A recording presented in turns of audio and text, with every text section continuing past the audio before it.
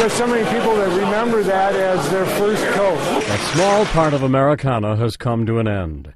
The last of the familiar 6.5-ounce glass bottles of Coca Cola rolled off the factory line in Minnesota Tuesday. The Winona Bottling Company was the last factory using the historic design. The market has pretty much turned over to aluminum cans and plastic bottles. The company says the glass bottle Coke made up only a small percentage of its business. Glass bottle right there. Coke began using the glass bottles more than 80 years ago. The last one was auctioned off for $2,000. Brian Thomas, The Associated Press.